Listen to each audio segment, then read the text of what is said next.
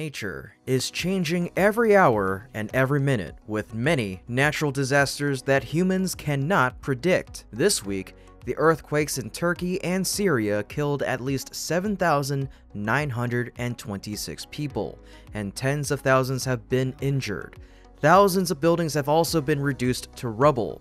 Those figures are expected to rise significantly due to the presence of hundreds of families under the rubble. The main reason is due to the constantly growing human population, which is currently at about 8 billion people on this planet, and the negative impact on nature. And if the momentum continues like this, it's very likely that the Earth will no longer be our home. That is the reason why people are increasingly promoting the conquest of space.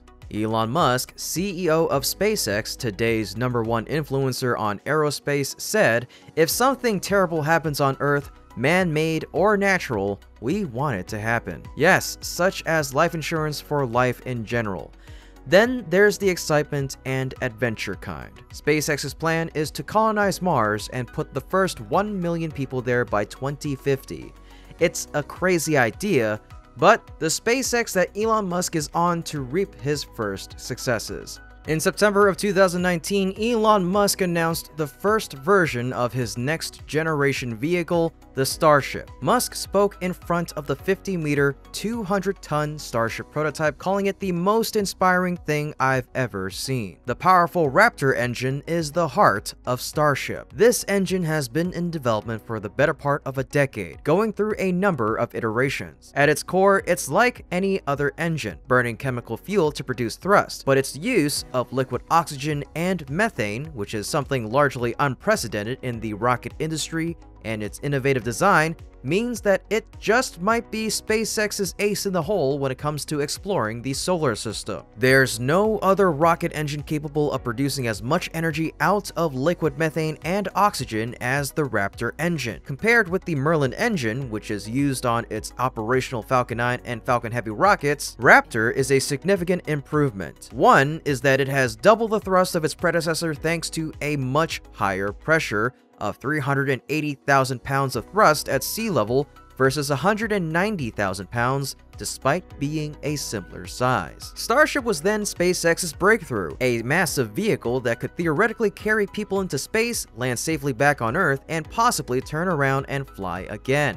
Musk explained that being able to return to space multiple times with a rapidly reusable orbital rocket is key to the company's plans. He said, "The key breakthrough needed for us to become a space civilization is to make space travel like air travel. With air travel, when you fly an airplane, you will fly it many times." More than just a spaceship, Elon Musk said that the company is already thinking about the many potential ways its next-generation Starship launch vehicle could be used in space. Already, ideas publicly touted by the SpaceX CEO range from using cargo starships to clean up space debris with its mouth-like payload bay, to a stripped-down expendable variant of the rocket to rapidly send massive spacecraft throughout the solar system. SpaceX has also considered tethering starships together in space to create a form of artificial gravity for passengers on multi-month journeys between planets, as well as the possibility of turning entire starships into all-in-one orbital observatories,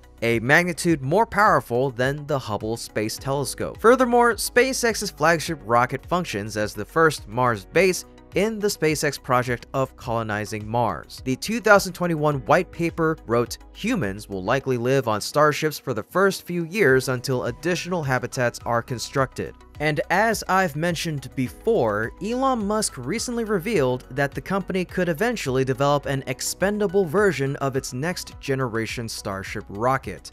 Once optimized, SpaceX says that Starship can launch up to 150 tons or 330,000 pounds to low Earth orbit while still recovering the orbital ship and suborbital booster for reuse. CEO Elon Musk has stated that Starship reuse will eventually take hours, enabling multiple flights per day for each ship and booster and dropping the marginal cost of each launch to just a few $1 million. In comparison, SpaceX's workhorse Falcon 9 rocket uses simpler Merlin 1D engines, has just 10 of those engines, to Starship's 39 Raptors, produces about 10 times less thrust at liftoff, and can launch about 11% as much payload to orbit while expending its upper stage. Even then, Musk reported in mid-2020 that the marginal cost of a Falcon 9 launch was $15 million. Impressively low, but still a vivid demonstration of just how far Starship has to go. Simply ensuring that Starship can reach orbit at all is a major challenge. Successfully recovering Starship and Super Heavy after the fact may be an even bigger challenge and cannot be fully demonstrated until the rocket can consistently reach orbit. SpaceX won't be able to reuse Starship until it consistently recovers ships and boosters from orbital launches, and there's no guarantee that early prototypes will be reusable even if they're recovered. Until reusability is demonstrated, every Starship upper stage will be functionally expendable, whether or not Elon Musk wants it to be. Musk likely means that SpaceX may or may not decide to develop a Starship upper stage custom-built for expendable missions. Such a stage would likely take Starship, remove everything extraneous, and reduce its mass as much as possible. Musk has proposed something similar before, noting that SpaceX could develop a lightened version of Starship with no heat shield or fins/legs for expendable interplanetary launches.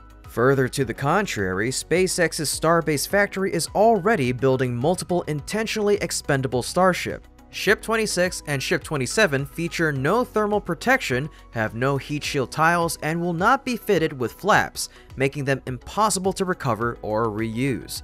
More likelier than not, they will be used to test other crucial Starship technologies like orbital refilling and cryogenic fluid management.